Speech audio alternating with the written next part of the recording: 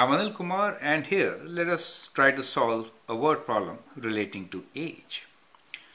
John is 4 years older than Anna, and sum of their ages is 36. Write an equation to find ages, then solve and find their ages. So this is a two-part question. First we need to define variables, write an equation, and in the next part we need to solve and find the answer, that is ages of John and Anna. So let's begin by defining variables. Let's say let the age of John be J and for Anna be A, right? So let's define the variables first. And then we'll write equation. It says John is 4 years older than Anna.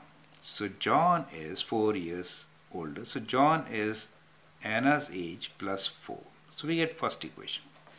And sum of their ages is 36. That means when you add the age of John and Anna, you should get 36. So these are the two equations which we can use to answer the question. Now always to solve, we should write equation in one variable. So from these two equations, let me write them as equation 1 and equation 2.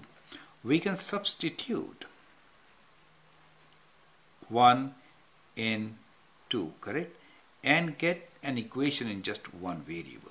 So J is A plus 4. We can write J as A plus 4 plus A equals to 36. That gives us 2A plus 4 equals to 36. Equation for Anna's age. So that means in this equation we have only one variable. So from this equation we can solve for the age, right? So let's do that part now. So the first part is write an equation to find ages. So we could actually, combination of these equations could give us ages of each. And now we are going to solve this to find the answer. So we have 2A plus 4 equals to 36. We can subtract 4 both sides. So we get 2A equals to 36 minus 4, which is indeed 32. And then A will be 32 divided by 2, which is 16.